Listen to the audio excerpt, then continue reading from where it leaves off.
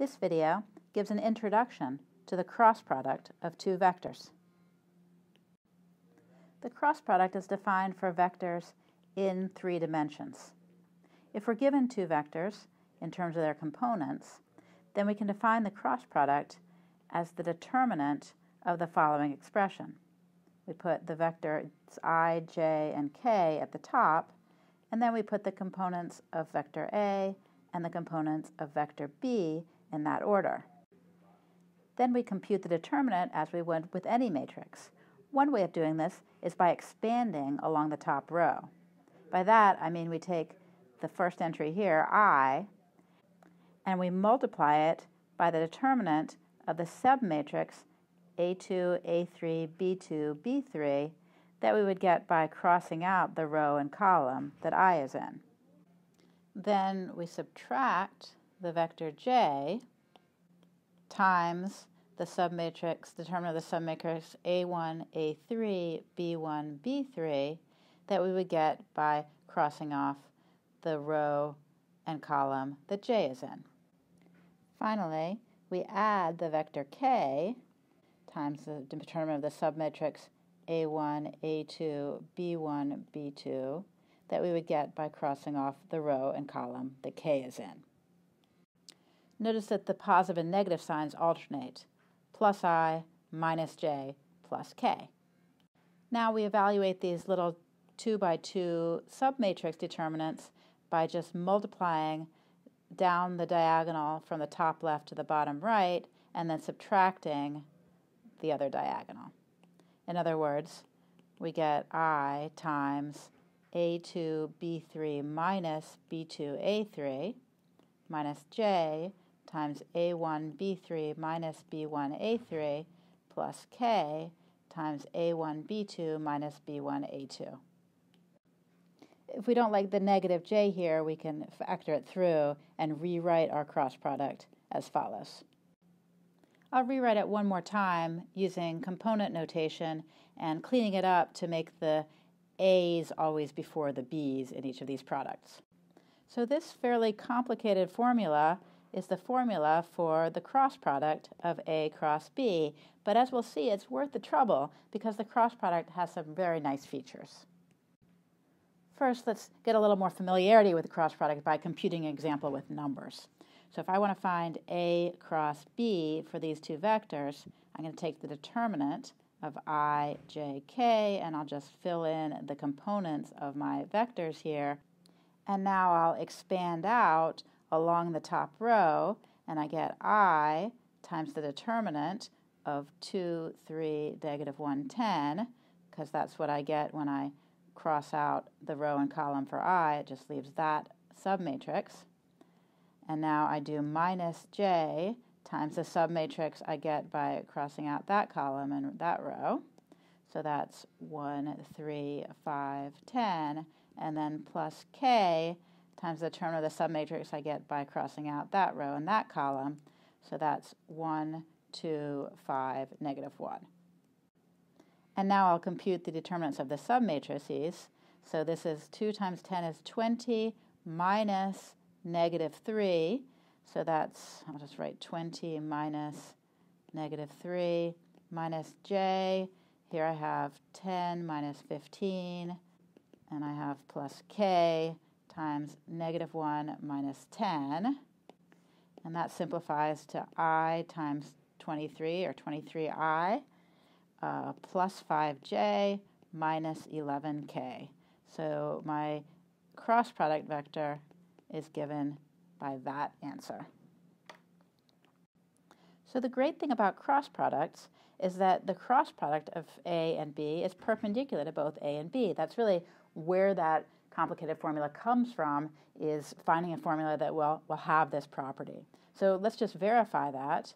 If we take A cross B and dot it with A, using the formula from the first page, that's this expression. Where, as usual, A1, A2, A3 are the components of A, and B1, B2, B3 are the components of B. Now multiplying out, I get this, and distributing, I get this, And now the fun begins. Let's see here. I have A2, B3, A1 over here. And that's the same thing as, found it, A2, B3, A1 here. So those two cancel. And now we also have an A1, B2, A3 here, and an A1, B2, A3 here that cancel. And finally, we have this term here cancels with this term here. So everything cancels out, and we have a nice number of 0 as the dot product. You can check that similarly, if you work out the algebra, A cross B dotted with B is also going to give you 0. Now, anytime the dot product of two vectors is 0, that means the two vectors are perpendicular because the cosine between them has to be 0. So that proves that A cross B is perpendicular to A, and A cross B is perpendicular to B. Now, there are actually two different vectors that are perpendicular to A and B, right? Because you could have, once you have one vector perpendicular to them, you could always go in the opposite direction.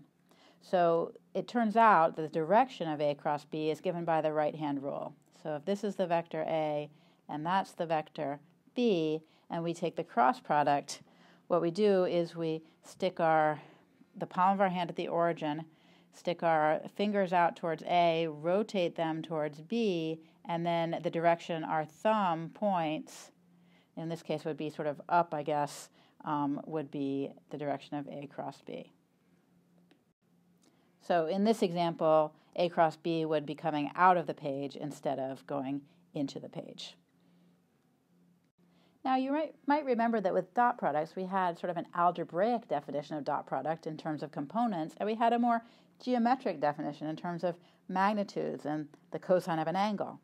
Well, the same thing is true for cross products. We see the algebraic definition, but we also have this geometric fact, that if the angle between A and B is given by theta, so here's A and here's B, and that's the angle theta, and we want to make sure we choose theta between 0 and pi. So we're going to use theta to be the smaller angle rather than the bigger angle.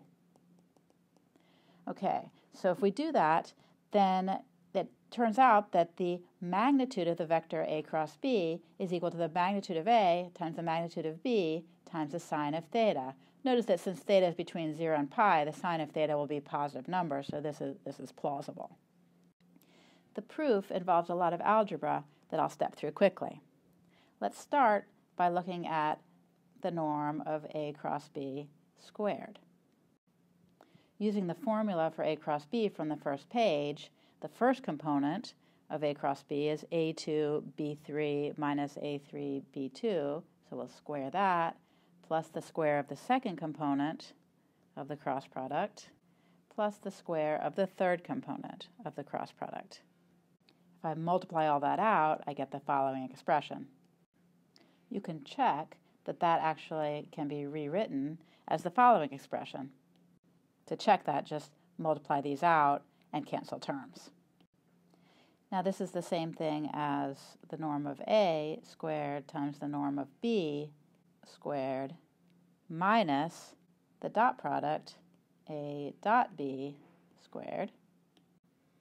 But we can rewrite the dot product as the norm of A times the norm of B times cosine theta, where theta is the angle between the two vectors. Now I can factor out a norm of A squared and a norm of B squared from this term, and also from this term since these are actually squared, and use the trig identity to rewrite 1 minus cosine squared theta as sine squared theta. Now the equation that we want follows just by taking the square root of both sides. Note that it's legit to take the square root of sine squared here and actually get sine theta and not just like the absolute value of sine theta, because we know that sine theta has got to be positive because theta is in between 0 and pi by assumption. So that's the end of our proof. Now it follows directly from this theorem that two non-zero vectors A and B are parallel if and only if A cross B is 0. Let's see why that's true. Let's suppose that A and B are parallel. Then the angle theta between them is either 0 or pi, depending on whether they're pointing in the same direction or in opposite directions. But either way, sine of theta is 0, so the magnitude of A cross B, which is the magnitude of A times the magnitude of B times sine theta, is equal to 0.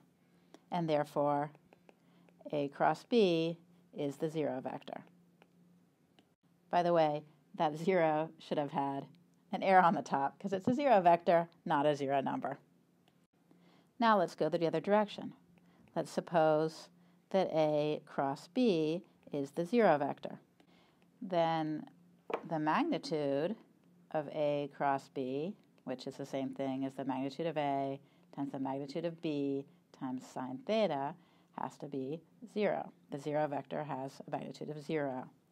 But since we assume that A and B are non-zero, the magnitude of A is not 0 and the magnitude of B is not 0, so that means sine theta has to be 0. And that means that theta has to be 0 or pi, since we're assuming it's an angle between 0 and pi. And two vectors that have an angle of 0 or pi must be parallel. Finally, let's use these geometric facts and formulas in this example. We have two vectors, vector A and vector B, whose magnitudes are given. We're also given an angle of 210 degrees between them. We want to find the magnitude of A cross B and decide if it's directed up out of the page or down into the page. Well, to figure out whether it's directed up or down, we can use the right-hand rule. So you can believe me that I'm putting my right hand here along A and curling my fingers towards B, and my thumb is pointing straight up out of the page. So I'm going to circle up out of the page, and I invite you to try it yourself. Now, to find the magnitude, I can use that formula we just derived. The magnitude of A cross B is the magnitude of A times the magnitude of B times sine of theta.